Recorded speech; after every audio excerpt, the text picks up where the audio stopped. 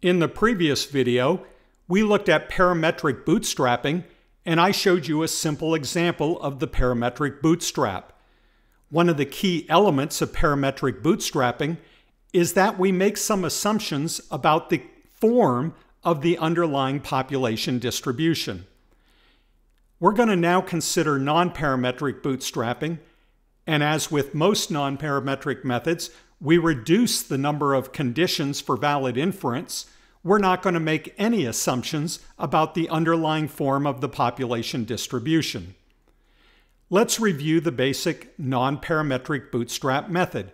We have a sample. We can calculate statistics from this sample and use those in order to estimate something about our population parameter. But we actually don't start there. We start by taking samples from our samples, and we do this many times. So underneath these samples, we believe that there is an underlying population, and we're estimating it, but we're estimating it in the sense that we're taking samples from the population, bypassing the population itself, not actually making any estimates about that population other than to look at samples drawn from that population. We then take and calculate statistics for each of these samples, and from those statistics, we can calculate an empirical sampling distribution. Let's see this in action with a simple example. I'm going to start this example by drawing from a known population, just as I did in my video on parametric bootstrapping. We don't do that in the real world of research. If the population is known, we're not going to research it.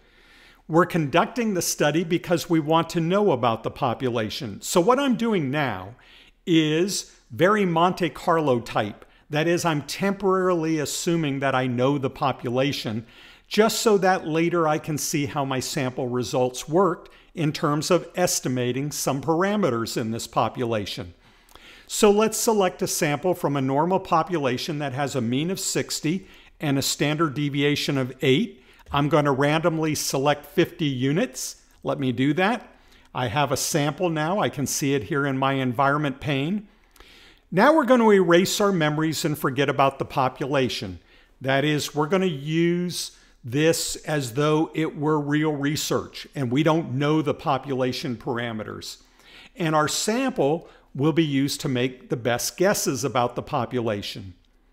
I'm going to build a bootstrap sampling distribution for the mean, and this is nonparametric bootstrapping, so I do not need to guess at the underlying population distributional form as I did with parametric bootstrapping. Instead, I'm going to build the sampling distribution from repeated sampling. Sampling from where? If we don't have a population, where are we going to get our samples from? We're going to get our samples from the sample. We draw samples from our sample that are the same size as our sample. Wait a minute. Doesn't that mean every sample is going to be the same? Well, it would if we sampled without replacement, but we're going to sample with replacement. Thus, any observation in our sample is eligible to be selected multiple times. It could be selected 2 times or 3 or even 10 times, although if we have a fairly large sample, that's unlikely. So we're going to do this many times, calculating the mean each time, and the result will be the sampling distribution of the mean. So let's go.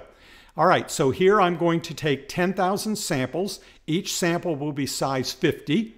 I've already drawn one sample, so when you're doing nonparametric bootstrapping, it's assumed that you've made an observation. You've made a number of observations. You've drawn a single sample. That's all you're going to draw, but you've got to draw a sample. You've got to start somewhere. You've got to bootstrap this.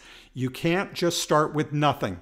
So we're going to use that one sample to bootstrap our many samples. So I'm going to take means from 1 to 10,000. I'm going to record those means. And notice the key element here is this bootstrap sample in which I'm sampling from my sample. I'm sampling size n, that is my sample size, which is currently 50, and I have to put in replace equals true because the default is to sample without replacement. But I'm going to sample with replacement, and I'm going to store my means. Let's do it. All right, it's done. I now have an empirical sampling distribution of 10,000 means. Let's look at it. It looks like a normal distribution. Unlike the example I did for parametric bootstrapping, we did not make assumptions about the underlying distribution. We did not say it would be normal. So we wouldn't know to expect this except via the central limit theorem. Let's calculate our best point estimate of the population mean. Remember, putting our memories back in, remember it was really 60. We got 60.4, pretty close. Let's look at an estimate of standard error. 1.06 is our standard error. Now it's time for a confidence interval. First, we need to sort the means, which I'll do. For a 95% interval, we need to cut off 2.5% off of each end. I used 10,000 samples, so I need to cut off 250 off of each end. So I'm going to look at the interval of my sorted means going from 251 to 9,750. Let's go ahead and look at that.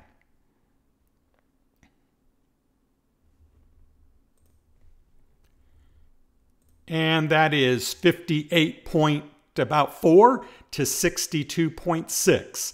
That's my 95% confidence interval. I'm 95% confident the population mean is between 58.36 and 62.56.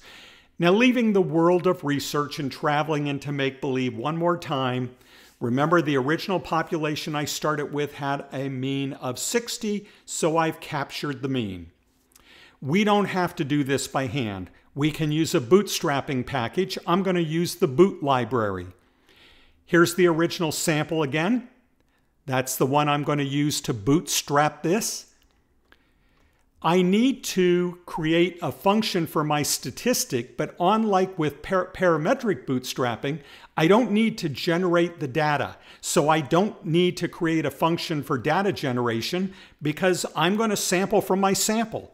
So the only function I need is this simple one here in which I'm going to calculate the mean from my sample and I'm going to index it with the number of samples. All right, we're ready to go. We don't have to indicate the type because the default is non-parametric bootstrapping. So I don't need to indicate the type here. I do need to pass it my sample, my original sample that I'm using to bootstrap. I am giving it my function. My stat is what I called the function. Remember, this could be for any statistic we choose. We're doing it for the mean. Now, the S type here is new. That means that in my function, I'm using an index. So the S type being I means I'm using an index. We could use other options, but I'm going to stick with this. So we're just going to use the simplest of options, S type equals I. I want to do this 10,000 times. Let me make sure that I have my function loaded in here. All right, the function's loaded. Now I'm ready to run this. And I have here my estimation of the mean is 60.5.